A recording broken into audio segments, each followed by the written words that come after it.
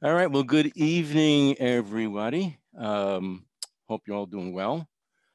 Um, so, I've been getting a lot of phone calls, a lot of questions on updates with COVID, especially regarding the vaccine. What should we do? I can't on my computer screen. I cannot see the chat box rolling, right? But Cynthia has her screen up. And so anything that she sees, she's going to relay the questions to me.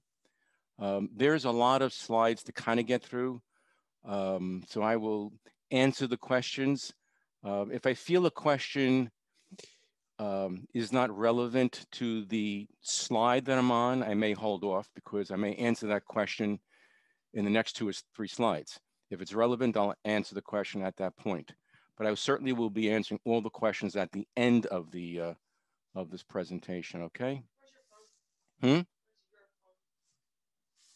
It's in my jacket, my coat pocket.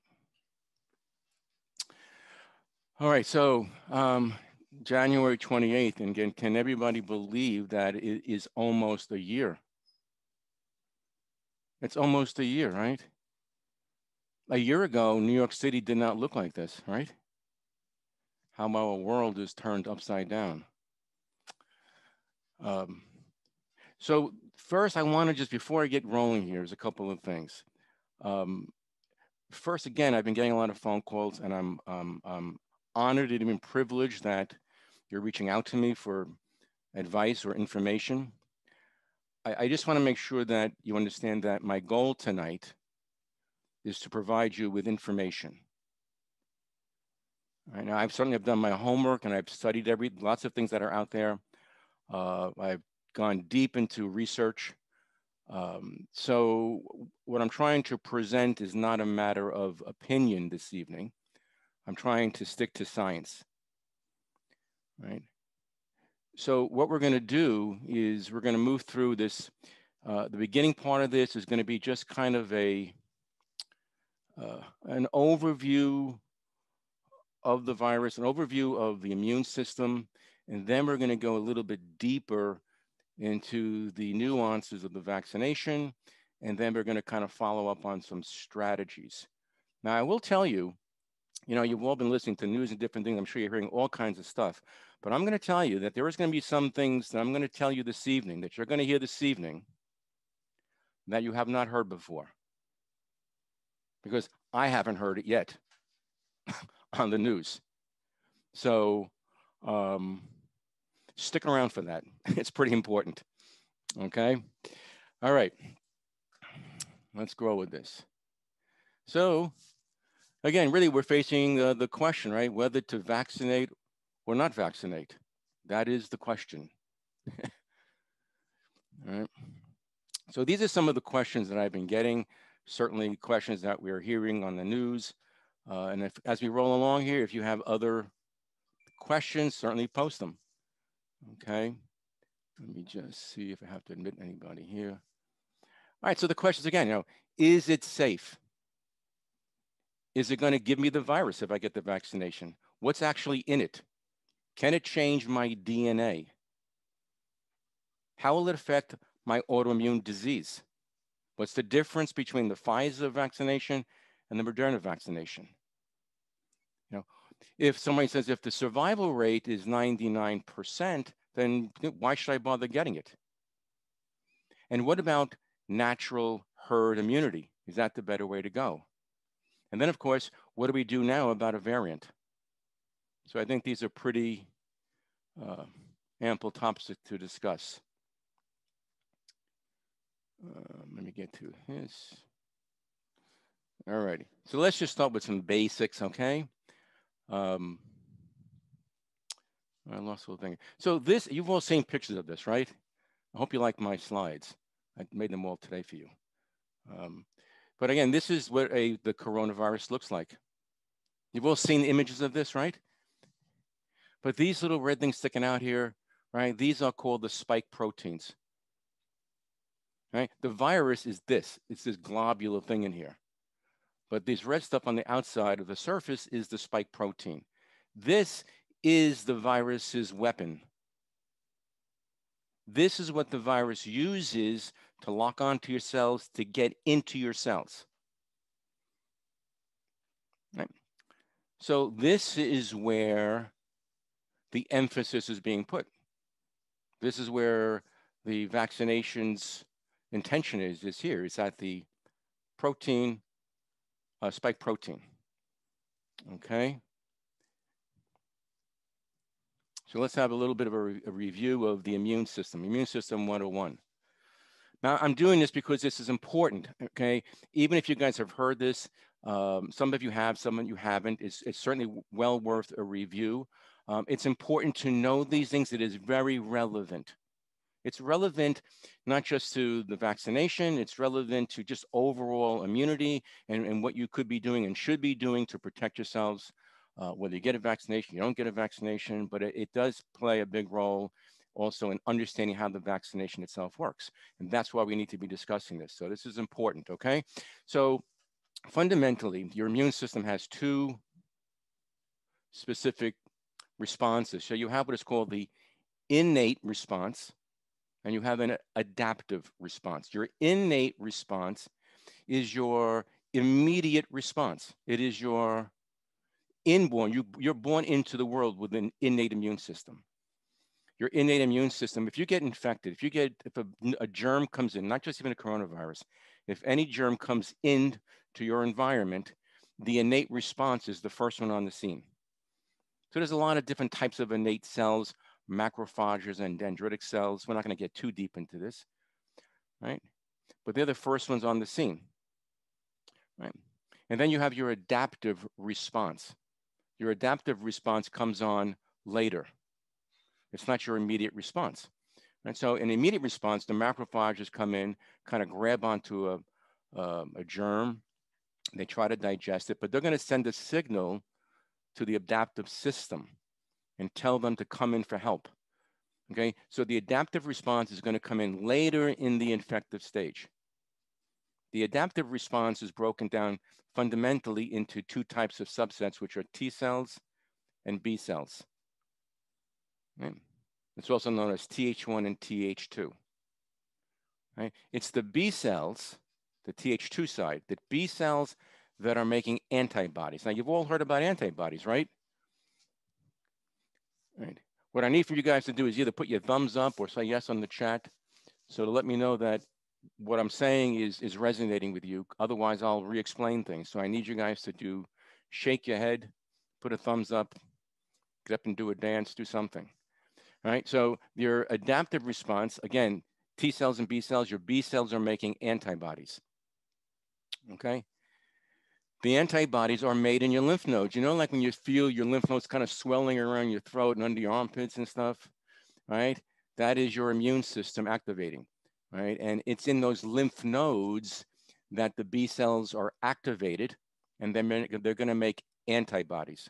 Now, what antibodies do, right, you'll see in the next few slides, is that they're going to lock onto certain proteins, right? And when they do that, it gives instruction to the T cells to go do something. So the T cells are adaptive, but they're also like killer cells. So they have names like natural killer cells and cytotoxic cells.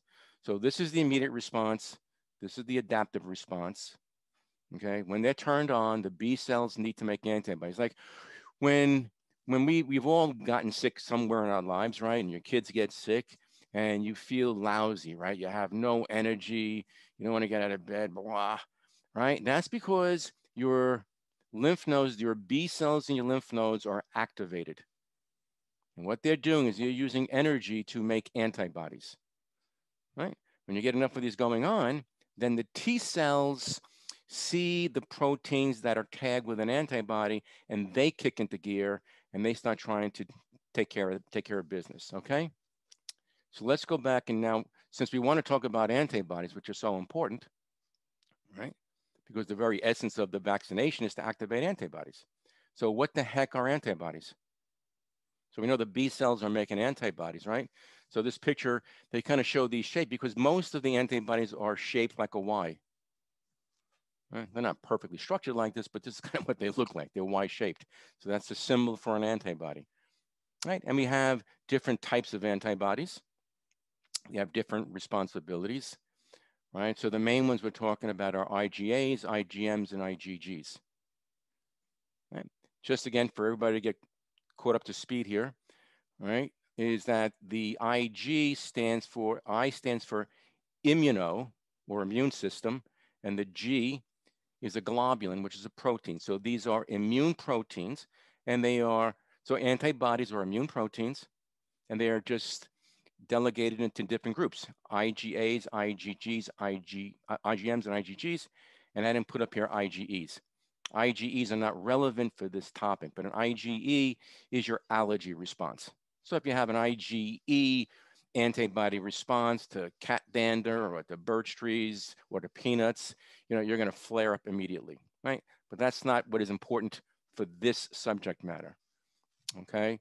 The IgAs and the IgMs are the early onset antibody response. If anybody watched the videos, the webinar I did going way back in the beginning of this, I did a few of those where I showed you the charts. But what happens in the early onset of this infection specifically, but especially in this infection, right, is there's a delay of the immune response where a person can be infected, right, but not have any symptoms. When they start developing symptoms is the early phase, and that's when the IgA and the IgM antibodies are starting to go up, right? So if you test IgA and IgM antibodies, if they were positive, that means that you would be in the early phase of the infection. Around day 14, right? Well, around day 10, they're starting to decline, and by day 14, they should be kind of declining altogether. But it's around day 14 that the IgG antibodies are taking off. So the IgG antibody is coming at the back end of the infection, right? And the idea of the IgG is to hopefully give us long-term immunity, so that you have that. What they do is they provide a memory of the infection. And that does happen in a lot of other types of infections, right? So if you've had the measles or the measles vaccination, you have IgG antibodies that are lasting for decades. So really the goal is in this coronavirus is the hope is in some way, shape, or form that if we get infected, we can get sufficient IgGs and they can last a long time. If they last a long time, then we would have a memory and an ongoing immunity. That's the goal. Whether we achieve that from actually being infected and getting these antibodies that will last a long time, or if we get a vaccination to try to create those. But the concept is, and this is important, the concept is to develop these long-term memories. That's what's going to give us the long-term immunity. Let me go to the back. I want to show you this back. I just thought about something. This is relevant because this is what makes this particular virus unique, in the sense that when you get infected with a germ, right, we said that the innate response kicks in. And then once it's taking care of business, what's going on? People that are trying to get in. You see that? Okay. No. Oh. Didn't see that. All right. All right.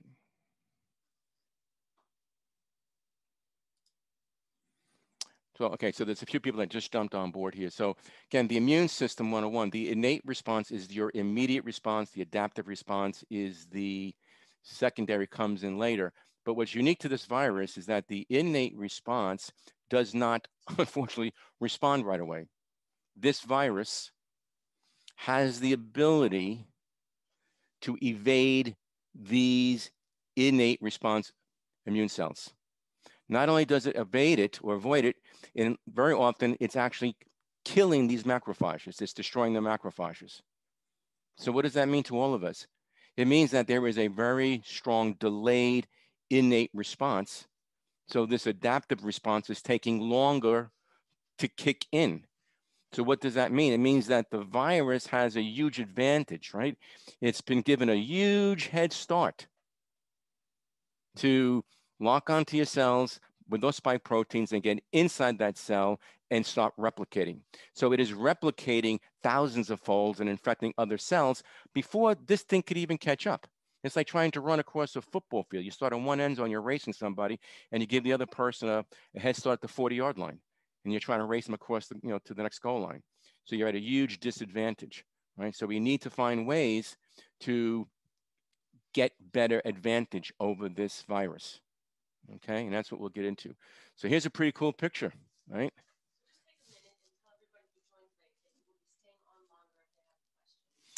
Yeah, Cynthia just reminding me, for anyone who just kind of got on a little bit late, you only missed like 1 or 2 slides, no big deal. But I will be hanging around answering all these questions. So just, we haven't even gotten to the juicy part yet, so you haven't missed a whole lot. So no worries. But we're talking about the antibodies, which are why I show these blue colorful things are your antibodies. So here's the virus bouncing around, and here's those spike proteins that we're talking about. And what these antibodies are doing, right, is they are binding onto the spike proteins. That's what you hope for. And that's what an antibody does. An antibody is like a bullseye, okay? All right, go back. The antibody is like a bullseye, right? The B cells are antibodies, and they're then, these T cells, these killer cells, see the antibodies, okay? So, all right, once we have enough of these antibodies locking onto spike proteins, the T cells can then say, okay, let's go, and you create a cytotoxic effects to start to destroy the virus. Okay, everybody cool with that? Yeah, all right. If you're not, just say so. See that right there? You just got to keep checking right there. All right, so let's more get into the vaccine part of this whole thing, right? I think it's just important that you guys understand the mechanisms of how the basics of the immune system works, why you have an innate response, and why you have an adaptive response, right? And the adaptive response fundamentally is what creates the antibodies, and that's what hopefully gives us a long-term immunity, right? And we either have to develop that ourselves or we have to get it from a different source or combinations of different things, right? So I'm often asked, what's different about the old vaccines or regular vaccines that we get, regular flu vaccines and whatever vaccines we're getting, versus the so-called new vaccine called the messenger RNA vaccine. Okay, right. And I say so-called new mRNA vaccine because it actually isn't that new. Right? The technology of using messenger RNA has actually been around for over a decade. Right? The only thing that's a little bit newer is how they deliver it. That was always the difficulty. All right, we'll get into this a little bit. And just, if you're not following me, ask questions, okay? All right. So in a typical vaccine, right, you're putting an inactivated germ inside the body to mimic the infection. So in essence, they would be taking the virus, right, or parts of that virus in a vaccination with other stuff, injecting it into you to try to get the actual virus or an inactive version of it into your body so that your immune system, the B cells see the entire virus there, and then they create an antibody against the virus. So what is different about the messenger RNA vaccine, it is a unique approach, right? Because what it's doing, it's instructing your cells to assemble spike proteins. All right, let me just make sure you follow me on this, right? In typical vaccines, they're putting in either an inactivated germ or a convalescent germ, some version of it, but they're putting the whole germ in there, right? So that your immune system, your antibodies created against the actual germ. In the messenger RNA vaccine, they're not putting the virus in you. They're not putting the virus in the vaccine, which means they're not putting the virus in you. Okay, what the vaccine carries is a messenger RNA. I'm looking at a screen. Okay, so that is a distinct difference between these things. Okay, can I move my screen a little bit here? Just a few other people. Okay. Right. So we'll move on to some slides here, get back and forth, right? So the messenger RNA is what makes this different. It's not putting the virus in you, it's putting information there, which is called the messenger RNA. So let's go. What exactly is RNA or a messenger RNA, right? Basically, it's like getting the instructions from IKEA to put the furniture together. If you don't have the instructions, you're sitting there with all these pieces, you don't know how to assemble it, right? So messenger RNA is virtually, it's just instruction material telling your cells to make proteins. Once it's in your cell, after it gives the instruction, it is destroyed very quickly by enzymes. It does not hang around. It's not hanging around, okay? I'm jumping around a little bit, but it does not hang around. It gets destroyed by enzymes, and it does not migrate or move into the nucleus. It does not do that. It is incapable of doing that. So it is in no way, shape, or form going to screw up your DNA. It has no influence on that. Okay, it's just instructional material. It's like thin paper and gets destroyed by enzymes. That's what a messenger RNA is.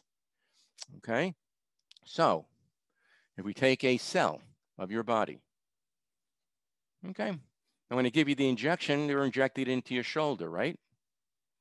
They're injecting it into your muscle, right? You're not opening your arm and they're not putting it directly into your vein. So it's not going directly into your circulation, it's going into your muscle. That's the first response.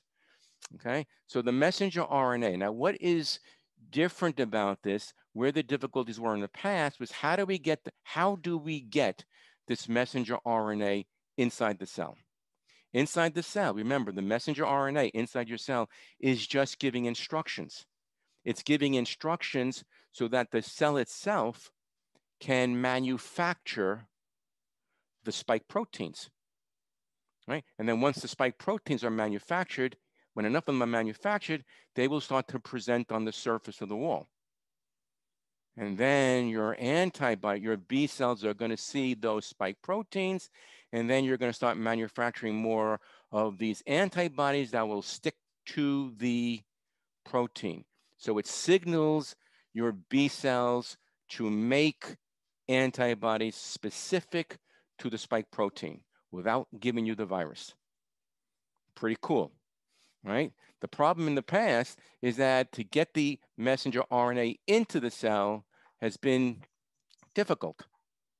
What they've been able to achieve very recently is known as nanoparticle delivery. Now, many of you who are patients in my office know that there's a lot of vitamins or supplements that we use that are in what is called a liposomal delivery, right?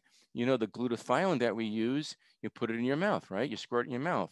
It is the antioxidant called glutathione is encased or carried by a fat molecule called the liposome. And what it does, in that case, you put it in your mouth, it goes into circulation, moves around, and when it comes in contact with your cell, the liposome blends into the cell wall because the cell wall of your cells is fat. So it's kind of a novel idea, right? If we can take something and stick it in the fat that is the same material of your cells, then the fat is going to blend into your cell walls and it's going to move right inside your cell. So whatever it carries it inside here.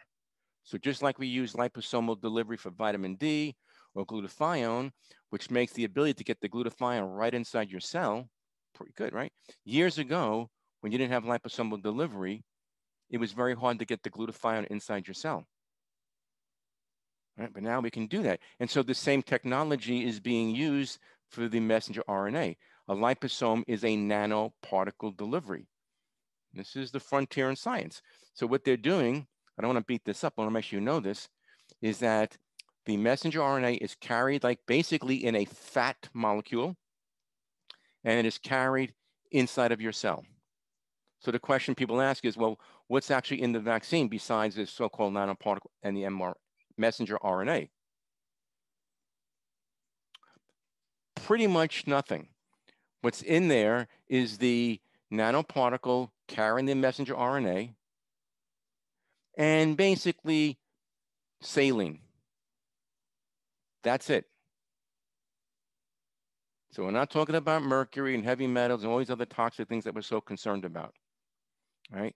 We have saline and fat molecules that carries the messenger RNA. That's all that's in it, and it gets delivered inside your cell, okay? And then it gives instructions to make these spike proteins.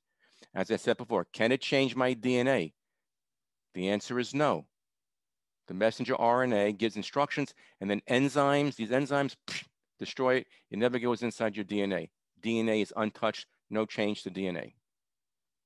What's the difference between the Pfizer vaccination and the Moderna vaccination? They are pretty much the same, except that the fat molecules that they're using are slightly different.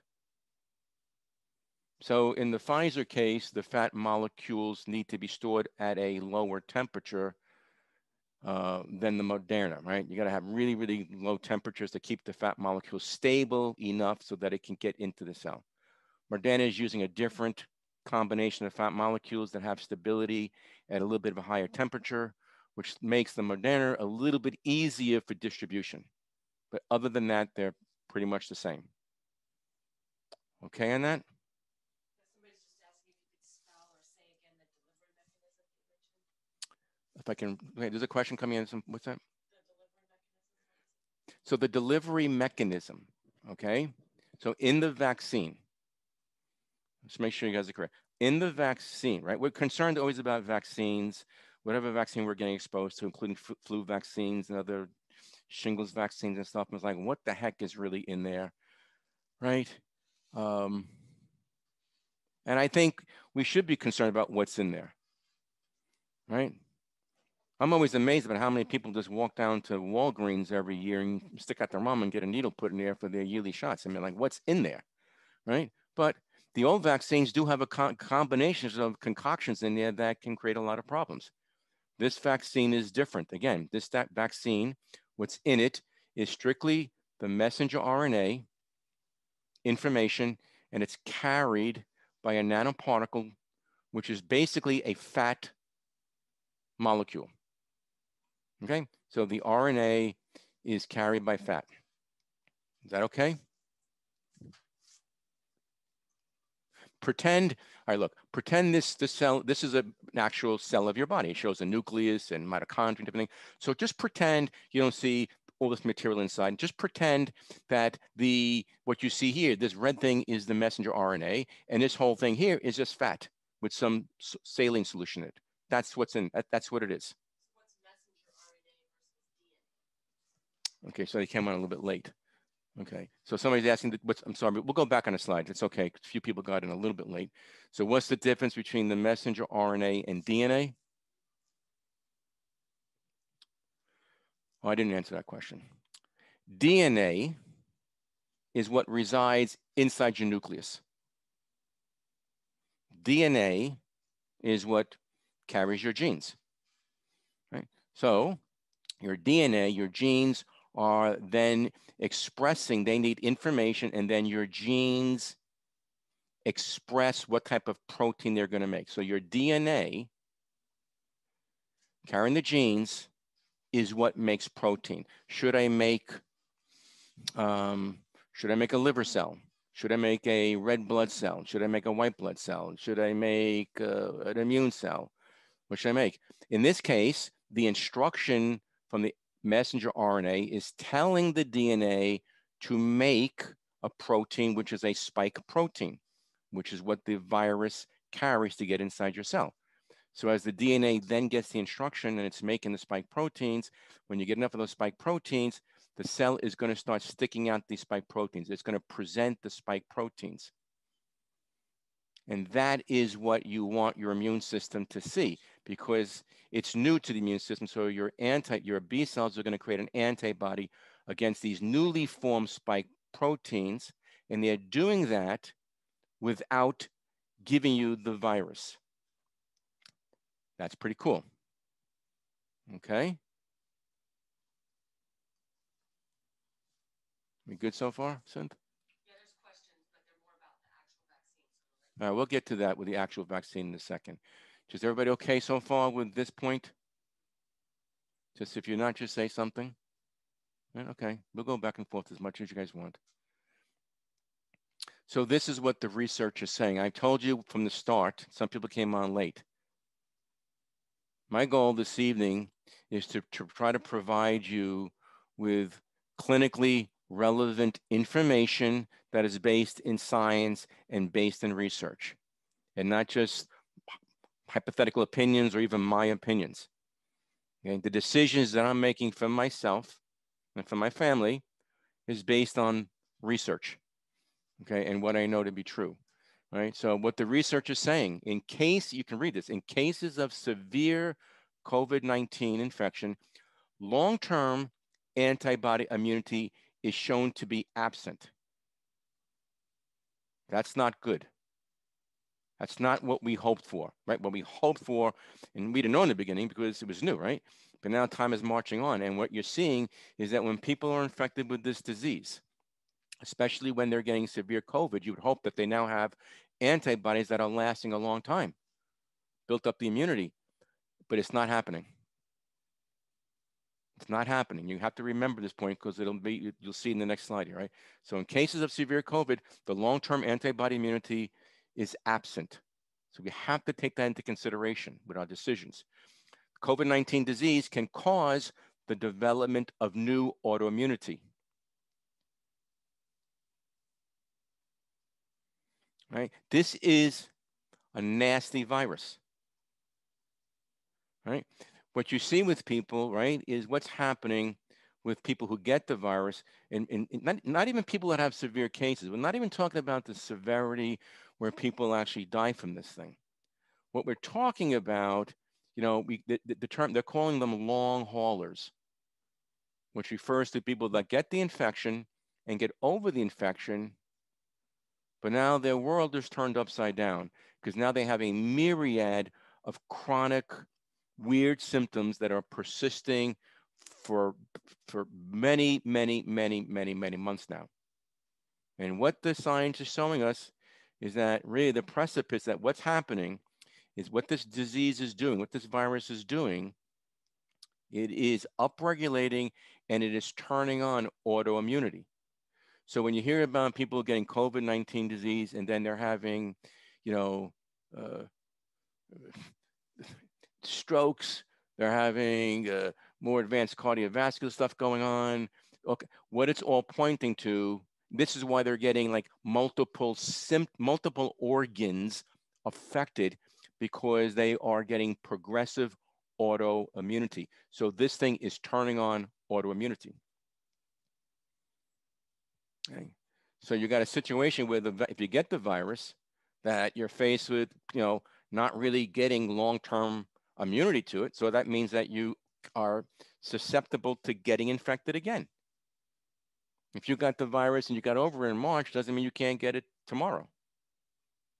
You can get it again.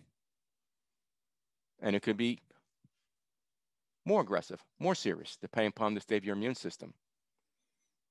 Okay. The messenger RNA, this is research, the messenger RNA may protect against both effects. The messenger RNA vaccine may protect both against limited immunity and give us longer immunity, and it may help to protect against developing autoimmunity. So then can you explain mutations, why the concern, what the mutations? We will get to the mutations, okay? Somebody's asking about the mutations. All right, just make sure, okay, because, all right, take a deep breath here, everybody. We'll get to the mutations, right? It's important. So Cynthia's saying she's getting a lot of questions. People are freaked out about a lot of things they're hearing. And that's exactly why I'm doing this tonight. I'm doing this tonight to present to you, you don't have to get freaked out at all. You just have to be informed, right? And I will be here to answer all of your questions, okay? And nothing to get freaked out. The point is power is information. Right? When you're getting scattered information and information for who knows what sources you're getting it from, conflictive information, that's what leaves people paralyzed. Paralysis from analysis type of thing. I'm here to shed some light, to give you some comfort and clarity. right? I'm not telling you what to do. I'm just trying to give you information. Okay, take a breath. So pay attention to the next slide, everyone. That's a picture of me when I was 6. Alrighty, so pay attention, okay? This slide, this part of this presentation is information I can tell you that you have not heard anywhere. Now, I know maybe this is a little bit over some people's heads. I'm going to try to simplify this, but it's important. It's important that you hear this because really it's really the bread and butter of what we're talking about, really when it comes to decisions about the vaccination, and we'll get into mutations and all that kind of stuff, okay? But we said earlier, and for some of you that came on just a little bit late, right? We said that you have two sides to your immune system, right? You have your innate response, which is your immediate response, right? And then when the immediate response comes in, it then tells the adaptive response to help out, right? And your antibodies are produced by B cells, which is part of that adaptive response. Okay, right? Your B cells are antibodies that are being made in lymph nodes. This is a picture. Let's just say this is a lymph node. The antibodies, okay, these B cells are making antibodies inside the lymph node in here, which is called a germinal center or germinal center. These are germinal cells, okay? This is where the B cells are supposed to be made, okay? So what's happening with the infection, when people get infected with COVID, right? In some cases, we know that at some point they start making these antibodies. In some point, they start making these IgG antibodies, right? But the problem, what they're finding is that the antibodies, these B cells are making them outside the germinal cell. They're making them out here. They're not making them here where they're supposed to. They're making the antibodies here. And when they make them outside the cell, right, these antibodies are less effective for long-term immunity against the virus, right? That's what makes this virus like so unique. It's crazy, right? It's got this tactile way of avoiding our immune system, not making our immune system very effective, right? And giving it a chance to just keep spreading and making a foothold, right? When you're making antibodies, these B cells are making antibodies outside the germ cell. It's associated with a greater risk of developing multiple autoimmunity post-recovery. That's what I just said. So if you get the infection, there's higher risk of developing multiple autoimmunity. That's not so good for so many people that already have autoimmunity, right? If you already have an autoimmune condition, whatever it is, rheumatoid arthritis, Hashimoto's hypothyroid, so on and so forth, right? Is the COVID has the way, because of the way the antibodies are produced, that it's going to give you greater risk of developing multiple autoimmunity and short-lived memory, right? Again, we want B cells to produce inside the germinal center. So what has been shown, what the research, the science is telling us right now, the studies are telling us that the messenger RNA delivered through the vaccination, through this vaccine, is creating an appropriate germinal cell activation. The vaccine is getting your antibodies to be produced inside the germinal center. That is giving you an appropriate immune response. It is reducing the risk of developing autoimmunity or advancing autoimmunity, and it has been shown to develop long-lived antibodies. I'm not trying to sell anybody in the vaccine, but if you just look at this, I know what my decision is going to be.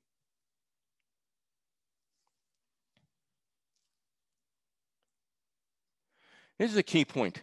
The evidence of this research, of these studies, this strongly suggests that that herd immunity is much more likely to be accomplished through the messenger RNA vaccination than through popular illness. Let me repeat this to you. There's a lot of people that say out there, about the vaccination. Let's let everybody get sick and we'll have herd immunity. The problem with herd immunity, right, is that you're not going to get long-term antibodies, which means the virus is going to come back, right? You have higher rates of autoimmunity. You're certainly going to have higher rates of deaths. But if you put the deaths aside, you're going to have an explosion of autoimmunity with less long-term immunity. Do you know anything about how the different companies, Johnson & Johnson, Moderna, Pfizer, are approaching this? Or is that all just about stability of the vaccine and stuff like that? All right, Cynthia's asking me a question. What are you asking, Sam? So there's various questions of like, do you know about, so there's different manufacturers. Yeah, so I was saying, They're handling that aspect differently? yeah, what I was saying earlier, I don't want to go back to the slide. Someone's asking about the differences in the Pfizer vaccine, the Moderna vaccination, and the Johnson & Johnson one. About stability with the vaccine, or like just that sort of that piece. If you know anything, if you don't. No, I need clarity on the question. So there's just different companies that are producing different vaccines. Is it because it's a strategic thing, like how they view the virus, or is it just? No. Okay. So just everybody's on board here. So again, Cynthia's giving me the question. So she's saying there's a lot of questions about the differences and why Pfizer does what they do, what Moderna does what they do, and why Johnson & Johnson is doing maybe what they're doing. Okay. I'm not going to go back to the slide. I'm just going to explain it to you. Right. The Pfizer vaccine and the Moderna vaccine is different from the proposed Johnson & Johnson vaccine. The Pfizer vaccine and the Moderna vaccine is this unique approach where they are using messenger RNA encased in fat with nothing there but saline solution. And the role of that is to get that into your cells so that the messenger RNA can give instructions so your DNA can start making the spike protein. So you can start producing antibodies, which is what you want, against the spike protein, which is the weapon the virus uses without giving you the virus. The difference between the Pfizer and the Moderna is just strictly the different fat-soluble molecule that they're using. It just varies a little bit. The Pfizer, because of whatever fat they're using, it requires storage at lower temperature, which makes distributing it a little bit more difficult. The Moderna vaccination, the fat-soluble that they're using, right, is a little bit more stable at a higher temperature, which makes the ease of distribution better. But both of those fundamentally are delivering the same stylistic of vaccination. Johnson & Johnson, from what I'm seeing and reading, is not. They're going back to sort of that old school, and they're actually like, doing from what I understand, right? This is what I understand. They're actually going back to the old school of giving you the virus. Okay, so that makes that approach completely different than this approach. Okay? I'm talking, and my emphasis today is I'm talking about the RNA vaccine. Right? That's very helpful. Was that helpful? Very. Okay. Because then people are asking things like, is it going to cause, allergic reactions, all these kinds of things. That's all related to those different. So we'll get into some of these allergic reactions and all that kind of stuff a little bit later. I think if I start answering everything, we won't get through the slides too much, but we'll talk about those. We're going to talk about risk factors and stuff, right? And who maybe should not consider getting the vaccine, all that kind of stuff, right? But yeah, well, okay. Yeah, the risk of introducing in a controlled way a single restricted part of the virus, the messenger RNA. Cynthia, can you help? This is what happens. Where should she go? Yeah, I mean, the risk of look, the risk of introducing in a controlled way a single restricted part of the virus, which is the messenger RNA, is much lower than the risk of a person contracting the actual virus. What's the risk? That's what you really are weighing out, right? I mean, you're concerned about a vaccine, as I am. right? You want information. You're like, if I'm going to go down there, get a vaccine, what's the risk? Am I going to get, what's going to happen to me? Am I going to screw up my DNA? Are they going to put a chip in there? Am I going to be a cyborg? And am I going to get some kind of weird reactions and stuff like that? Versus if I just get the infection and write it out. I've heard people say to me, well, I see a bunch of people getting the infection, they just get over it. Yeah, no big deal. I'm like, yeah, you haven't been around enough people that have been dying and are getting infected and now having all these, horrible things going on. This is a very serious virus. Let's not stick our head in the sand on this. That's foolish, right? This is, risk. What's the risk, right? For the majority of healthy people, let's call it that, right? The risk of introducing this through the virus, the vaccine is much lower than the risk of actually contracting the virus for the reasons I showed you in the previous slide. If you want me to go back to the previous slide and show you, I will. Okay. Let's just give you some understanding here, right? So I'm putting these slides up. I think the order in which I'm saying to you is helpful, but then certainly any questions, throw them at me, right? So when you hear about the immune system response, many of you who are in my office hear this all the time, right? It's like really, you hear the term inflammation. I'm going to get inflammation. Things cause inflammation. Here you see this woman's knee is all red because it's inflamed. So what is inflammation? Inflammation is an immune response. That's what it is. Your immune system, activating your immune system, right, response is inflammatory. And sometimes that's appropriate, right? If she injured her knee and it swells up, that's appropriate, right? But you wouldn't want this knee to be red hot and swollen for, 6 months, 2 years, 5 years. You would say there's a problem, right? So if it's chronic, if it's unresolved inflammation, that's bad, right? If you got a bee sting, it would swell, get hot. That's an immune system response. And then, it calms down after a couple of days. So, activating your immune system is not bad, right? So what we don't want is we don't want chronic inflammation. That's what we don't want. Right? I'll leave the slide up for a little bit, right? So chronic inflammation, not acute inflammation. Chronic inflammation, right, is the driver of autoimmune disease. All of them: rheumatoid, lupus, multiple sclerosis, Hashimoto's, ulcerative colitis, Crohn's disease, you name it. Type 1 diabetes. Chronic inflammation is at the root of all cardiovascular disease. If you talk to a cardiologist, knows what they're talking about, I said, hey, doc, what's cardiovascular disease? Right? They're going to tell you it's inflammation. The result of cardiovascular disease is heart attacks and strokes, right? But it's driven by chronic inflammation. Right? Or neurological diseases, brain degeneration, chronic inflammation, Parkinson's, Alzheimer's, all these degenerative things driven by chronic inflammation. Arthritis is cancer. I mean, cancer is a chronic inflammatory response, right? Pulmonary disease, everything is chronic inflammation. I'm just putting this over here on the side because it's more than just viruses. There's environmental things up. There's so many things that is the precursor that actually drives chronic inflammation. The very basics of everything that I do as a functional practitioner is to get to the root cause of chronic inflammation. Right?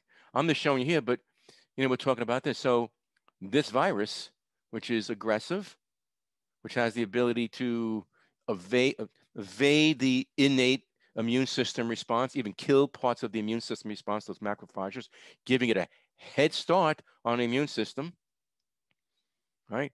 And then, as I showed you in the previous slides, it actually gets your immune system to kind of make those antibodies in an incorrect way, in the wrong place, right? So it doesn't give you long-term immunity, right? And we know that this virus is really driving this aggressive, this chronic inflammation that's springboarding autoimmune diseases. That's why you're seeing so many people with what we call long haulers, all of these complicated health issues that all the doctors they see, they throw their hands up and say, I don't know what's wrong with you. Okay? So this is why doing something about this is so important. Now, there's a lot of things to do besides the vaccination. That's not the only answer, right?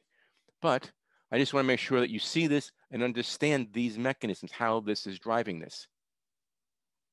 Right?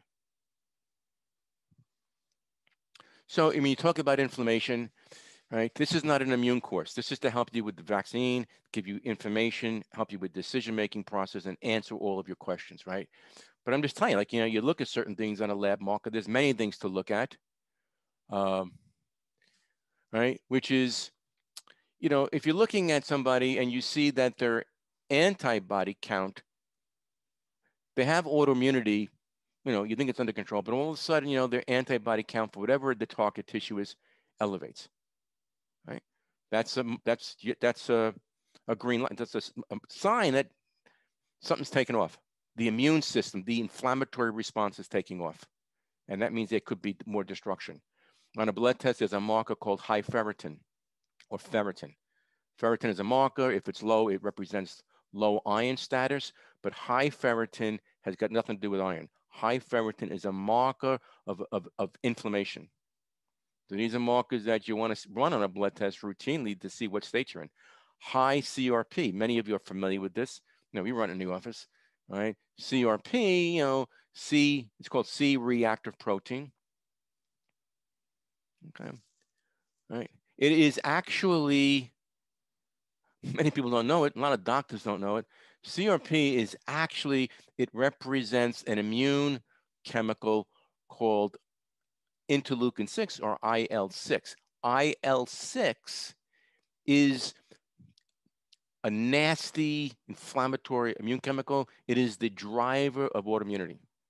So if you see CRP, if you have autoimmunity and you see high CRP in your blood test, there's activation. Right? So we know there's correlations when people have COVID, right?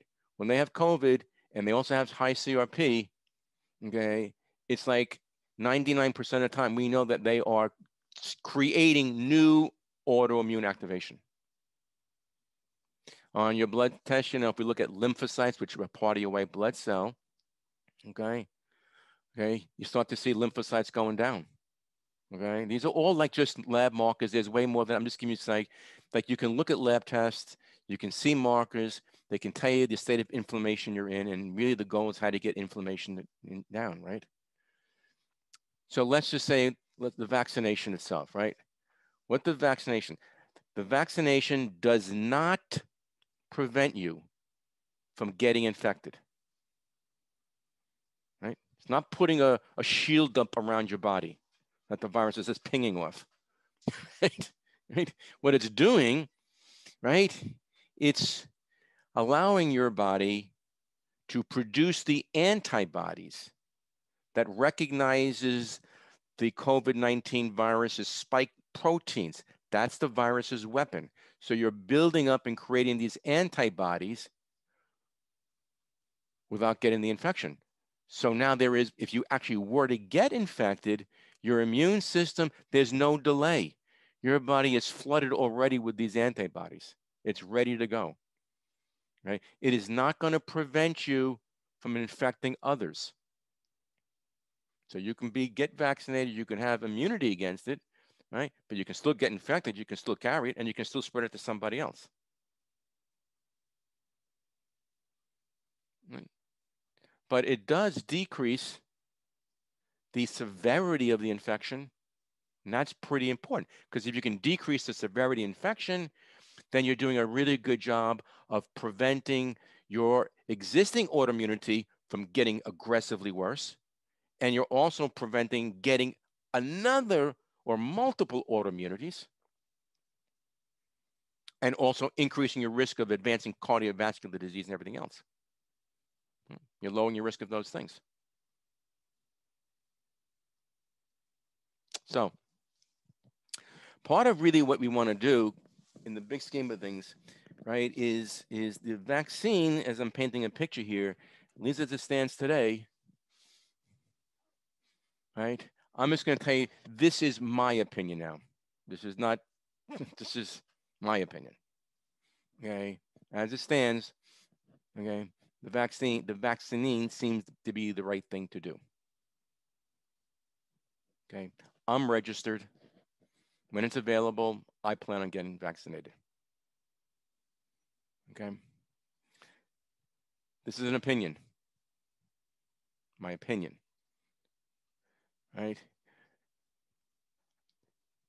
This is unprecedented times. We hope spring, summer, next fall, whenever, that we can get some semblance of getting back to normal life. That's what we want to do, right? We're not going to get back to normal life in any way, shape, or form if the majority of the population doesn't have immunity against this thing. Not going to happen.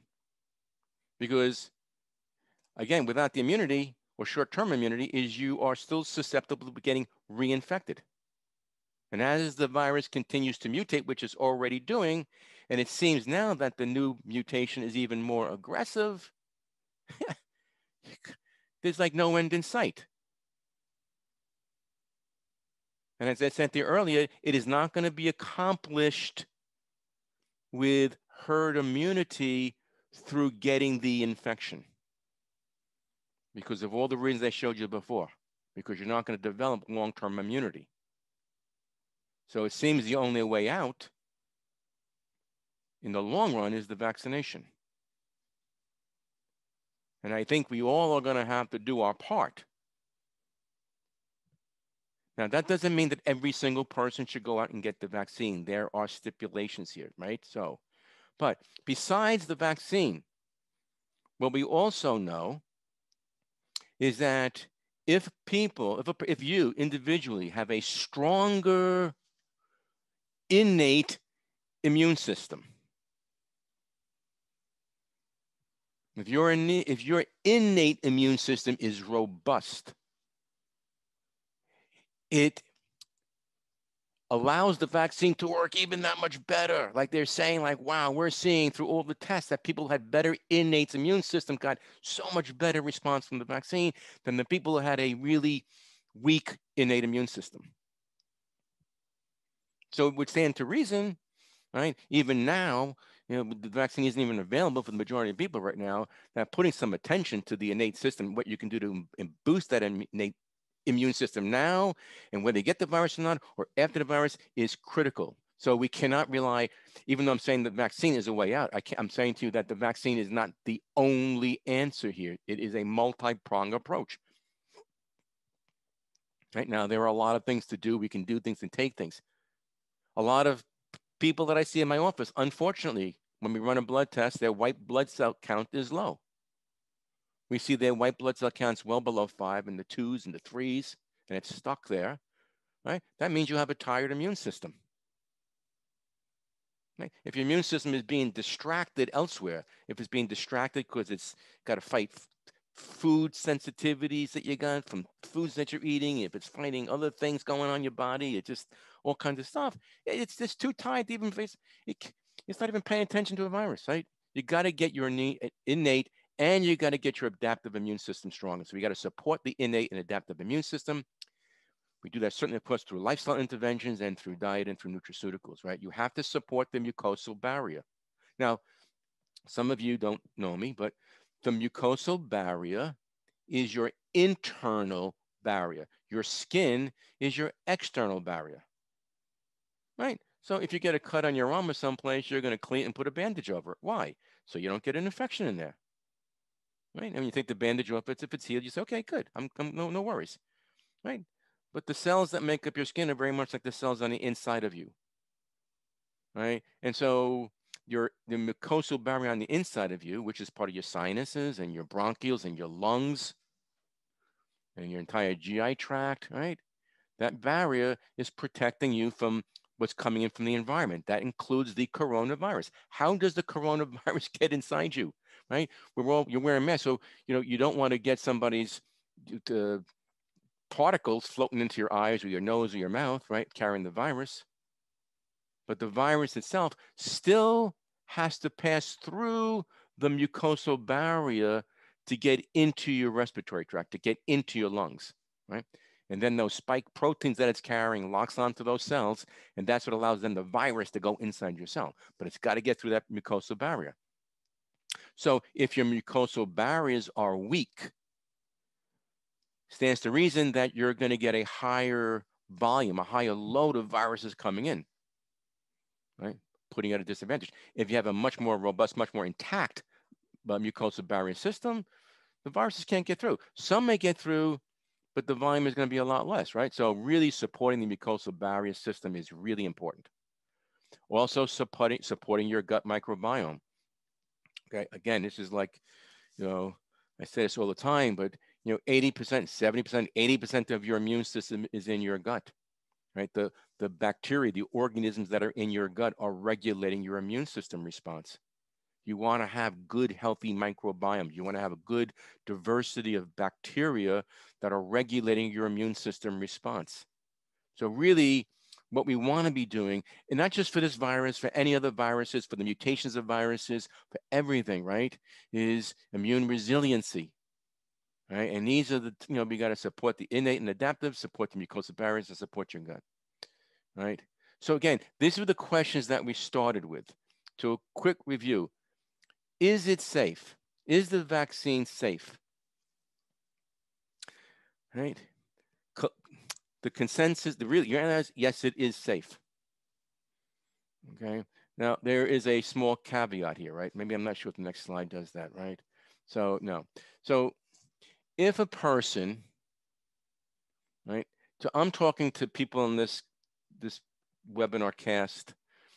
Many of you are patients of mine, but there are also numbers of people here who are not patients of mine.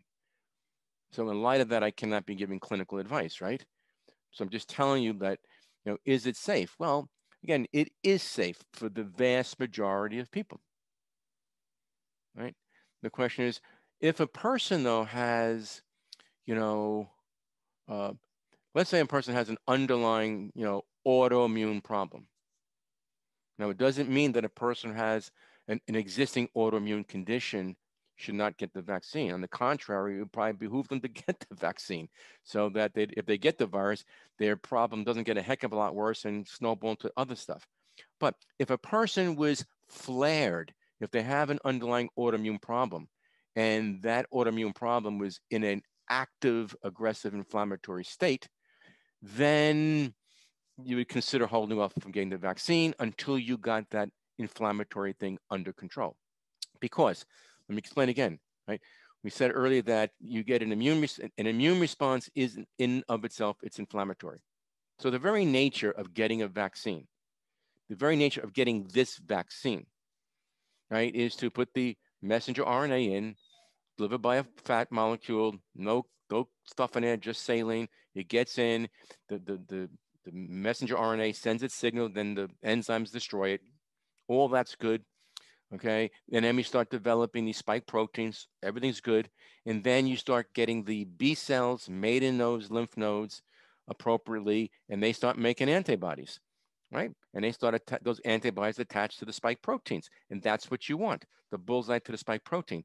But the very nature of your immune system driving and creating these antibodies in and of itself creates an inflammatory response. Mild, but there's still an inflammatory response. Okay, and it's usually kind of short-lived, and then it would dissipate. Right? Some people may get the vaccine, and they may not feel so good. They may start to feel tired and feel a little fluish and maybe get a little temperature change. That's not bad. That's actually showing that your immune system responded. It actually is doing something. Your B cells are kicking into gear and making antibodies, and it would really pass in a couple of days. And that's exactly, you don't have to have that, but if you did, it's not bad.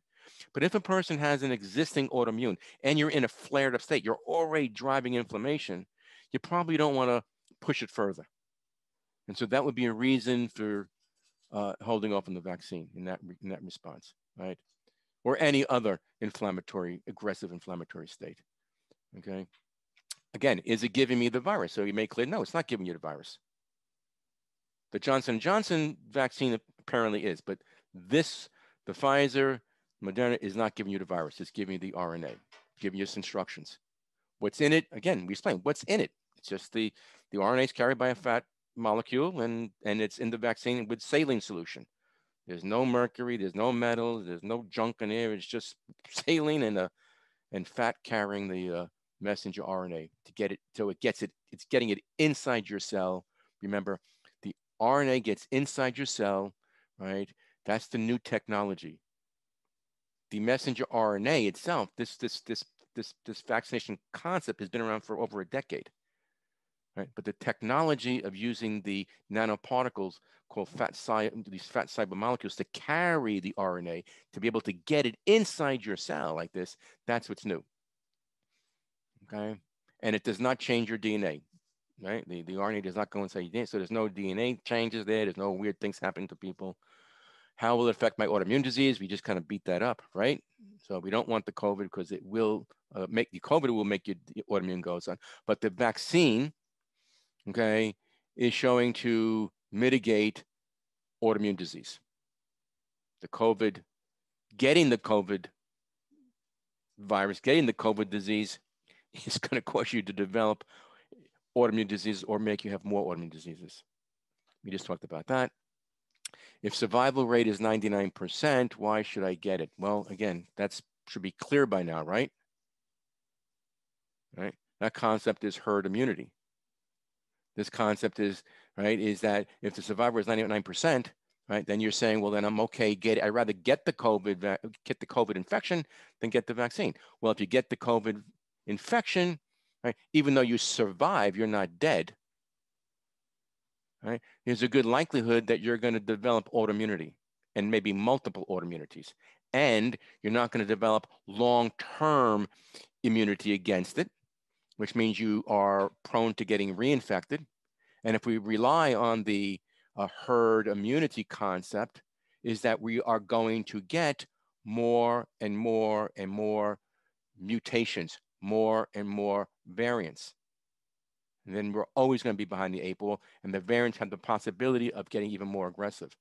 So that concept is not really, in my opinion, a smart concept.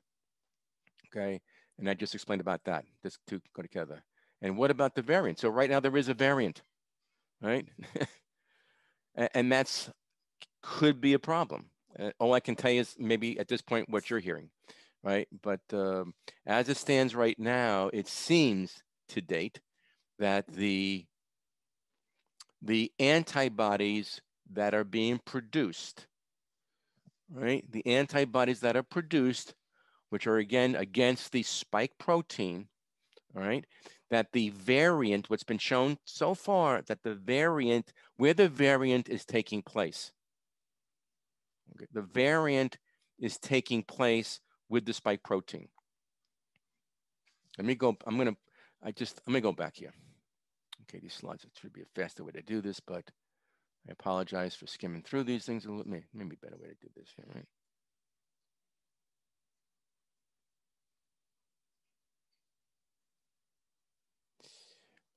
Okay. Okay, first slide. Hey, there's the virus. These are the spike proteins. The variation is taking place with these guys. Right? Right? This is the weapon. This is what they use to get inside your cells. Right? So it just kind of, so if we're trying to make antibodies against this, and it's taking us a long time to make antibodies against these, you're giving the virus more and more time for these proteins to mutate. And then by the time we make the antibodies, they got a new spike protein and less effective. To date, it seems like even with some variations to these spike proteins, the antibodies produced from the vaccine still recognize it, because the vaccine's recognizing the entire, it's recognizing the entire spike protein. This might be a little too heady. The spike protein is a protein, right? So it's made up of a whole bunch of amino acids. And so what they're doing is they're only taking one little piece of that to make the messenger RNA. But the antibodies that are being produced for that are producing against the entire spike protein. So that's the benefit. So as long as we don't get too many variations, we're hopeful that the antibody count, if we can get it up, will be. But and that's why this is why it is pretty urgent that we get this, the vaccine gets rolled out.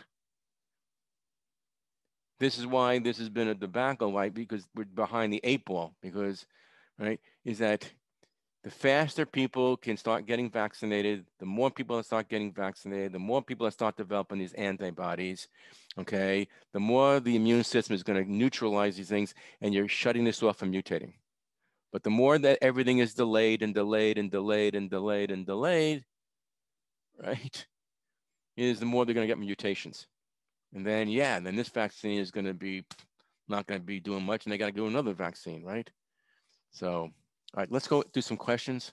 Do you see a scenario in that vein where there's multiple vaccinations, or is it just the idea that it'll get weaker and weaker as the well, I should repeat that question. Say it again. So the pump. It's not in that vein. Let me. I see a couple of questions here. Okay, so I see one question here. I see that Robin's asking a question. If you have had the virus and have the antibodies, do you need to vaccinate? Again, the answer would be yes. The answer, because if you've had the virus, right, what's been shown is even though you're making the antibodies, you're making those antibodies not in the germinal center, you're making them outside of it, okay? And outside of it, it's been shown that they don't last very long. So, right, having the virus, okay, people are being shown to not have the antibody count to last very long. So that's not going to give you long-term immunity.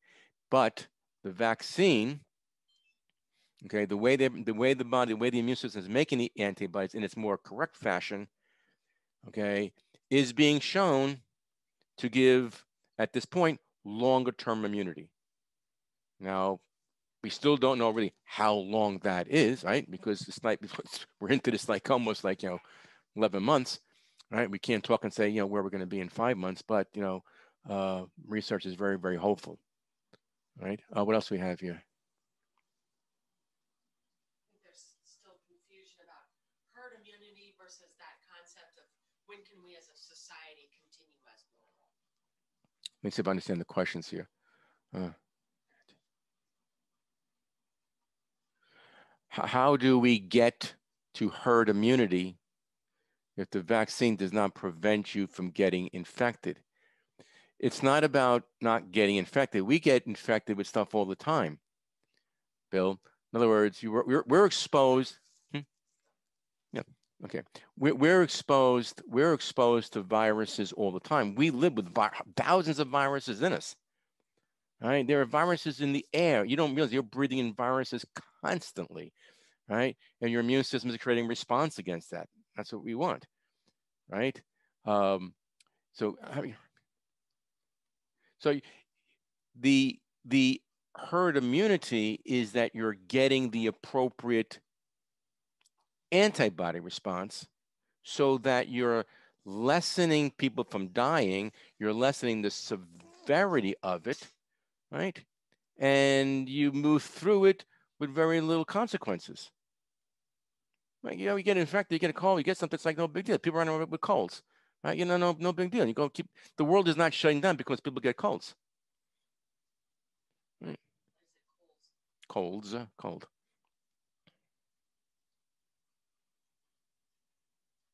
Someone is saying here, I heard the vaccine is only effective for 120 days, plus they're coming up with another new vaccine to be given in addition, the current one to respond to at least one variant. If it's short term and additional vaccines are necessary, but I don't know where you're getting that information. I don't know where you're getting that from. I don't know what the resource is. Okay. I mean, I'm telling you what I'm telling you is from, I didn't put the citations up here. Okay.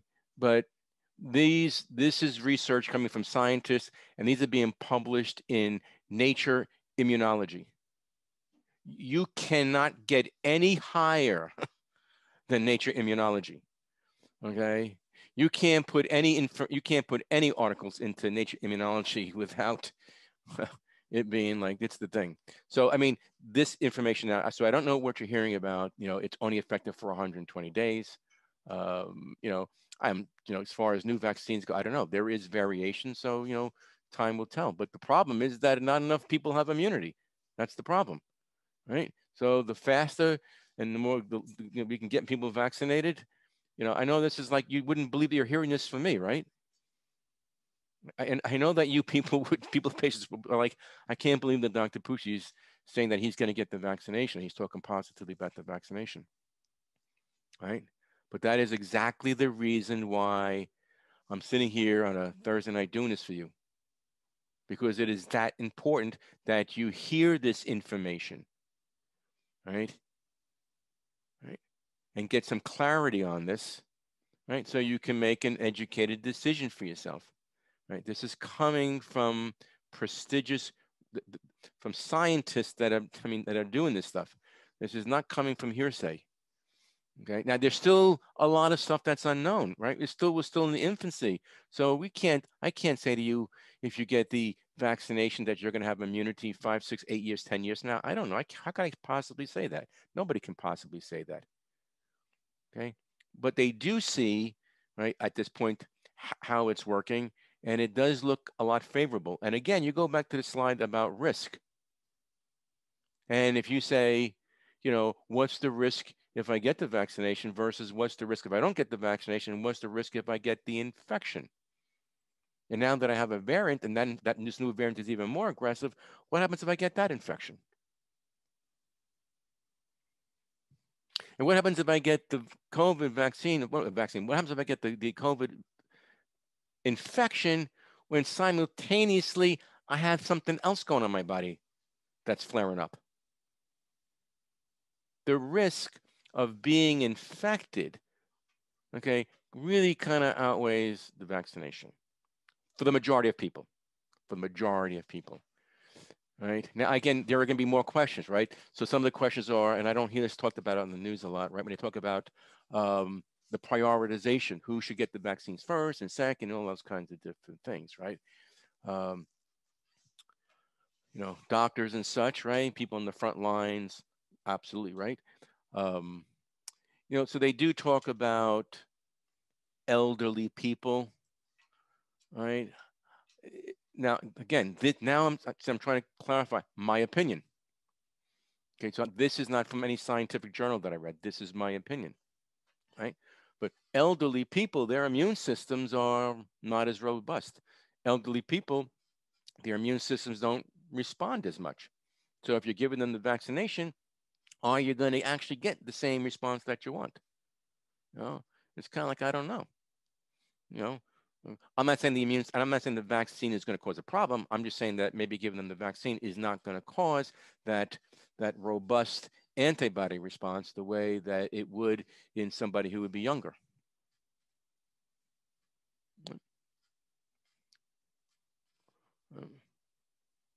So I think these are some things that scientists will continue to look into a little bit.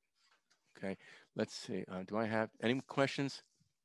Any questions, anybody? Just, I'll stay as long as you want. Are you finding this helpful? Yes. Right?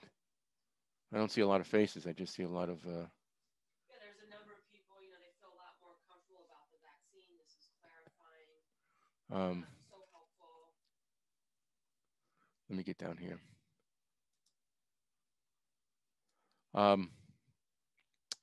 Sorry to make you guys dizzy.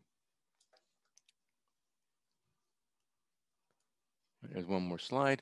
So we emphasize, besides the vaccine, right? Besides the vaccine, right? And even more, like if you talk about, I just said, if you talked about people that are older and maybe their immune systems are not as responsive, it would behoove them to be putting a lot of energy here in immune resiliency. It would behoove them, right, to support the innate and adaptive immune system through diet, through lifestyle interventions, through stress management, through the specific, immune supports. Really, really important. There are really a lot of good botanicals that are important, right? You hear a lot about, thankfully, you hear about vitamin D as an example, and zinc and these things. I'm glad it's coming to fruition in the populous world with medical doctors, right? But a lot of things take a long time to catch up, right? The vitamin D role is what it does is it helps your adaptive immune system be balanced. That's pretty cool. That's pretty important, actually, right? Because even your adaptive immune system could get pretty dysregulated. Okay, so having adequate Ds. So again, a little sidebar, right? So if you're going to get the vaccine at some point, right? Knowing some markers would really be important. Like, for example, knowing your vitamin D levels would be really an important thing to know before you got the vaccine. Why? Because the vitamin D levels regulates that immune system response, that adaptive response, your T cells and B cells, right? So the vaccine is going to, if you can see my hand, I don't know, is going to stimulate the B cell response, which is appropriate, right? But you don't want it to kind of get like too much because that's going to create an inflammatory response. Your vitamin D regulates that. So getting your vitamin D levels like above 50 would be a good idea, right? And again, we want to support the mucosal barriers and support the gut microbiome. So that said, anybody who's looking to maybe go the next step. So if you're just looking to saying what immune support should I have, what kind of supplements or nutritional support should I have that is geared towards immune system support, right? You can we package some things that we use in our office that I use. There's a dispensary, online dispensary. It's called Carewell. That way you can go online and just go direct to Carewell, and you can order our bundles right there, and they'll be delivered right to you. It's really easy. For access to that, you're just going to fill out the metabolic form and send it to us, right? So Cynthia, that metabolic form is where? So Cynthia posted in the chat. So if you want to have access to that, that's a really cool way. You don't have to even come into our office or anything to get supplements. You can just go to Carewell and just order these bundles. Okay, just on another quick sidebar, when you're looking at the vaccination aside, right, but just for overall immune system response and strategies with the infection, right, there are really kind of like 4 stages clinically of working with people, right? So the first stage would be, maybe there's 5 stages. One is prevention, right? We want to increase and have a robust resilient immune system to prevent infection or at least mitigate the severity of it, right? The second phase is if you were infected, right, is you want to control that from getting out of hand. You want to keep it under control so that you don't get an exaggerated inflammatory response, okay? The second, kind of phase is that when you're in the active infection, when there is inflammation, right, is you have different strategies.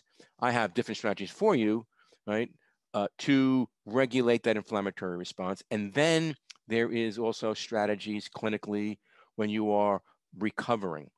So there are some parts that, you do the whole time, but there are parts that are different for different stages of immune support through not just COVID infection, but any kind of infection, basically, but COVID. So anyway, anyone who's interested, we did a 5-day, kind of health, 5-pound challenge and health and wellness challenge for 5 days, which was, very, very successful, worked out really well. And so we're looking to do more of those. So if you want to go into a little bit more of an immersive 2 or 3-day immune boost challenge, just type the word in yes into the chat.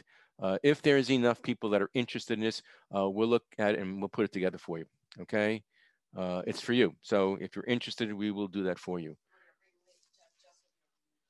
And if anybody wants to go deeper with me specifically, you can just schedule a discovery call with me.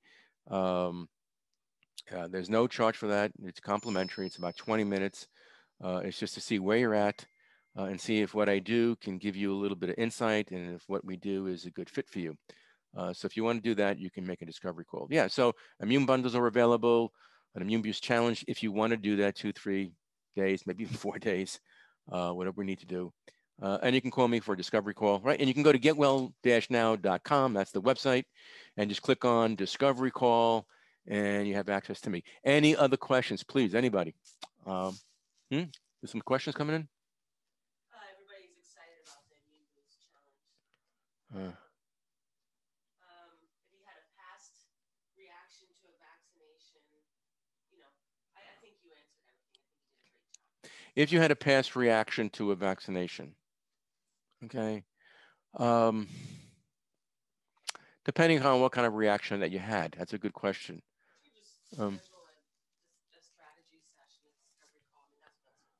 Yeah.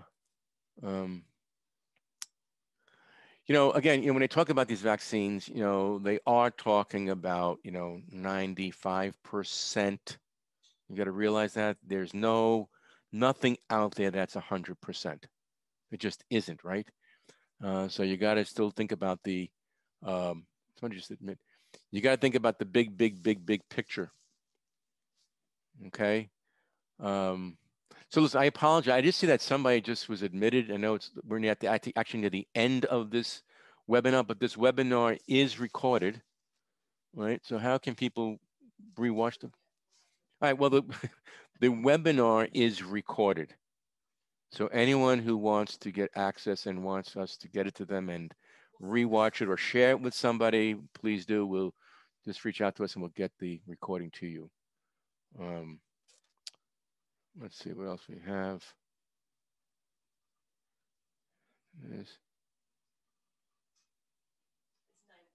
Okay. All right, everyone. All right. Good night, everybody. I think we've covered everything. If anyone has any other questions that come up, just contact us, contact Cynthia, and we will get answers to you. We're here for you. We're all in this together. It's very, very true, right? And we're learning every day. This is challenging times, but there is light at the end of the tunnel. Okay, so be well, stay well, take care of yourselves, and see you all soon. All right, best to everybody.